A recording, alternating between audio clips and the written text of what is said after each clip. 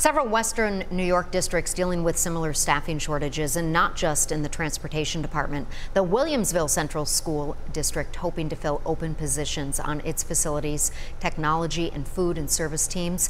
But the superintendent says the district is most in need of classroom support staff, including substitute teachers. A lot of times when we don't have these positions covered, we can't offer our optimal services for our students. And our main goal is creating a phenomenal educational experience for our students. And making sure we have all these positions covered will indeed do that.